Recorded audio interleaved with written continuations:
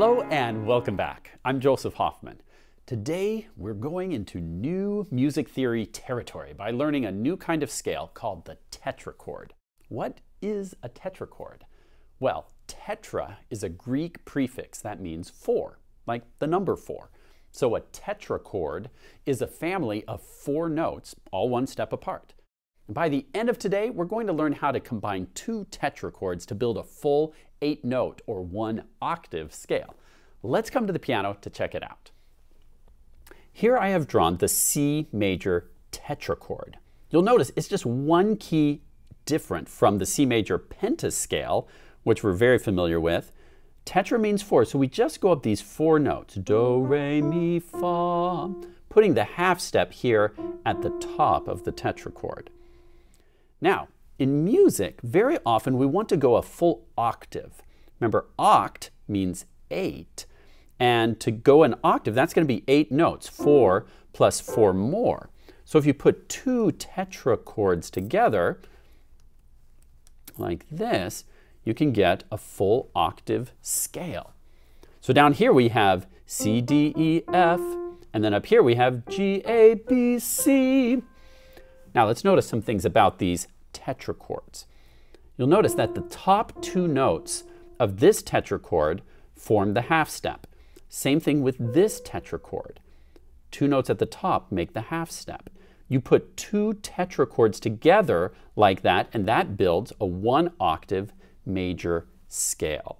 So this is cool because it will open up so many new songs that we can perform when we can go the full octave. Now in solfege, let's give a name to each of these notes of the octave scale. We have do, re, mi, fa, sol, la, ti, do. Now can you try that with me? Ready, go. Do, re, mi, fa, sol, la, ti, do. Good, now let's come down the octave scale like this. Do, ti, la, so, fa, mi, re, do. Now try that with me. Ready? Going down, go. Do, ti, la, so, fa, mi, re, do. Good job. Now on your own, I'd like you to practice that, singing up the octave, down the octave. Whenever you're feeling bored, just start singing some solfege octave scales. Now let's talk about how to play these two tetrascales, which again form a 1-octave major scale. I'm going to use my left hand, fingers 5, 4, 3, 2 on C, D, E, F. And notice my thumb is not needed. My right hand, I'm going to use fingers 2, 3, 4, 5 on G, A, B, C. So once again, our thumbs are not needed in either hand. We only need 4 keys, 4 keys. So the thumb gets to take a break. Okay, so now will you find this position with me? With your left hand, fingers 5, 4, 3, 2, cover up C, D, E, F. Then right hand is just on the next adjacent 4 white keys, G, A, B, C. And it's going to go like this. Do, re, mi, fa, sol, la, ti, do. Can you play that with me? And let's sing the solfege. Ready, go. Do, re, mi, fa, sol, la, ti, do. Now let's come down. Ready, go. Do, ti, la, so, fa, mi, re, do. Nice job. This time let's sing the letter names. Ready, go. C, D, E, F, G, A, B, C. Now coming down. C, B, A, G, F, E, D, C. Now, if you didn't quite get that, feel free to press pause and try that a couple more times on your own. Otherwise, let's keep going. Now, this is called the major 1-octave scale. We're going all the way from do to do. Low do, which is C, to high do, which is C. And then we could keep going up from there. Do, re, mi, fa, sol, la, ti, do. Can keep going all the way up the piano. Now I'd like to teach you a really short song that will just be to practice these tetrachords. And then we're going to transpose this song eventually into all 12 major and minor keys. The song goes like this. It's called Follow Me. Follow, follow, follow, follow me. Let's make a line for all to see. That's the whole song. Really short. Like I said, it's just to practice these tetrachords. Now, let me show you how to play it. The song goes, do, re, mi, fa, so, so, do, ti, la, so, fa, fa, fa, mi, mi, re, re, do. Or with lyrics, follow, follow, follow, follow me. Let's make a line for all to see. Now you might be asking, where's the sheet music, Mr. Hoffman? Well, this song I want you to learn by ear. It's important to be able to learn songs both by reading from a score, from the sheet music, or by just figuring it out by hearing it and imitating it.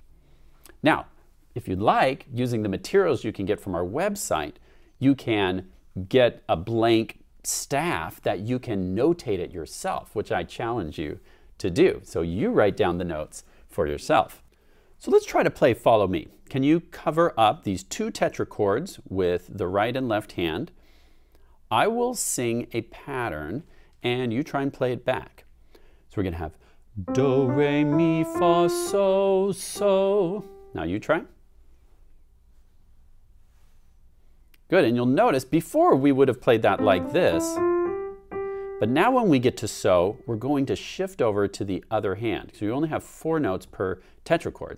Do, re, mi, fa, so, so. Try that one more time. Good, then we skip all the way up to the high do and then step down. Do, ti, la, so.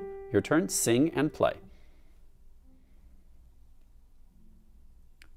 Good, now let's put those last 2 patterns together. We have, let's make a line for all to see. Your turn.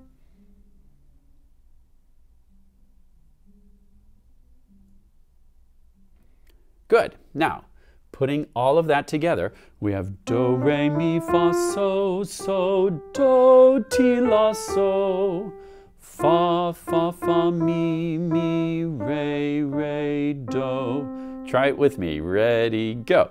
Do, re, mi, fa, so, so, do, ti, la, so, fa, fa, fa, mi, mi, re, re, do. If it wasn't perfect, don't worry. Let's try it one more time. This time with the lyrics. Follow, follow, follow, follow me. Let's make a line for all to see. Ready, go. Follow, follow, follow, follow me. Let's make a line for all to see. Nice job. Now, why don't you press pause, try that 2 times on your own, once singing the lyrics, once singing the solfege, and for bonus, maybe 1 more extra time singing the letter names. And then press play when you're ready to go on.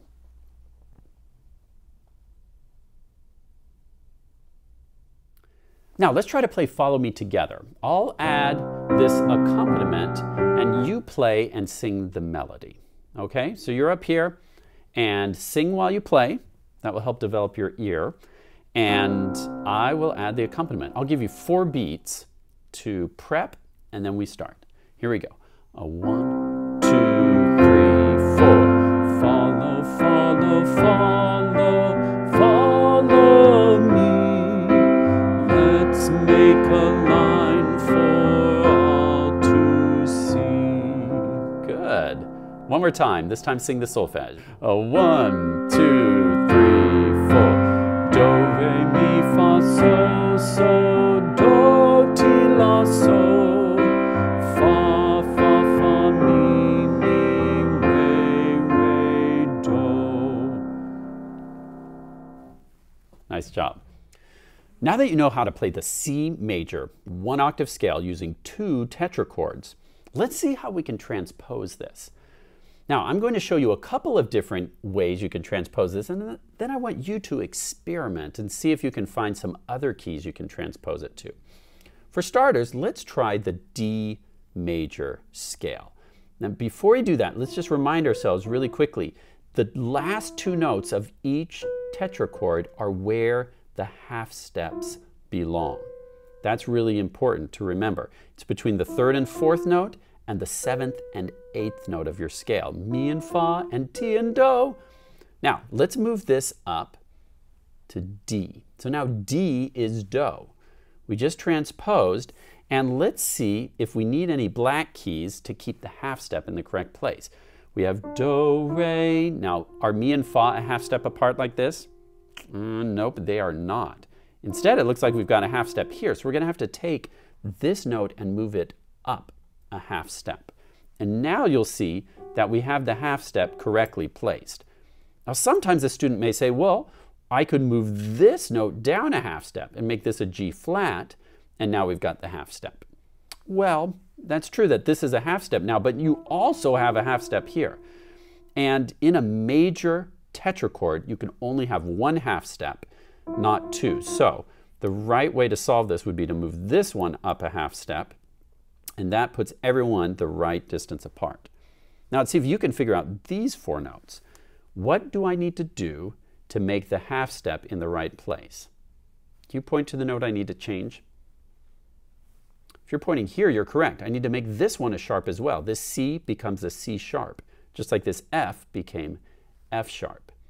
Now I have a half step between Ti and Do and between Mi and Fa, and this should sound like a D major scale. Let's try it. So with your left hand, cover up D, E, F sharp, G, and then instead of putting your thumb there like it's a D major pentascale, since we're just doing a tetrachord, we stop there, then the right hand takes over at A with finger 2, and then we have to remember this C sharp. So this is your one octave scale using 2 tetrachords. Let's try to sing the solfege. Ready? Do, Re, Mi, Fa, Sol, La, Ti, Do. Then coming down, Do, Ti, La, Sol, Fa, Mi, Re, Do. We just transposed the one octave major scale to D major. Okay, let's see what would happen if we tried to transpose the major scale to F. Okay, so I've got my 2 tetrachords, but we've got to check and see if the half steps are in the right place. If it's not a half step, it's going to be a whole step. And you'll recall that a whole step is the distance of 2 half steps. Or another way to think about that is that there is one key in between, white or black. So here's a whole step, no problem because we've got a black key in between. Another whole step, oh, and another whole step. That's not correct. Can you tell me how we would fix this? Some of you might be thinking, move this key up a half step. But that would not be correct. And here's why. Now you have more than a whole step between these 2 notes, plus now you've created a half step between our 2 tetrachords, which also isn't correct. So the one we really want to move is this key. If you see, if we move this one down a half step, B becoming B flat, now everyone's happy. These are all still whole steps. Do, Re, Mi. Do, Re, Mi is supposed to be a whole step pattern. Then Mi to Fa is a half step. Then we've got a whole step here, you can see, because there's one key in between, this time a white key.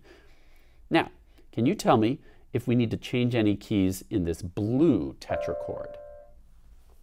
Yes or no? The right answer is no. We don't need to change anything because the half step is already in the correct place.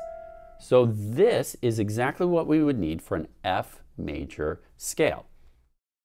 So let's try to cover this one up. Use 5, 4, 3, 2 on your first tetrachord, ending on B flat with finger 2.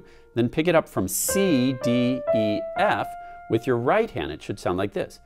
Do, Re, Mi, Fa, Sol, La, Ti, Do. Now can you try that with me? Ready, go. Do, Re, Mi, Fa, Sol, La, Ti, Do. Now I can play Follow Me in this position. Follow, follow, follow, follow me. Let's make a line for all to see. So today we've seen C major, we've seen D major, which had 2 sharps, an F sharp and a C sharp. We've seen F major, which has a B flat. My challenge to you is to see if you can figure out any other keys on your own. And my hint is the first 5 notes will be the same as the pentascale, but then you have to figure out the rest of the scale. And remember to take your thumbs away to make it add up to 8 notes for the 1 octave. See if you can figure out any other keys and try to play the scale singing the solfege, and then try to play the song Follow Me in any key that you discover. Thanks for learning about tetrachords with me today. Remember to practice every day, and I'll see you next time. Follow, follow, follow. Follow me. I feel like someone's following me. Yep, it was me. Ah!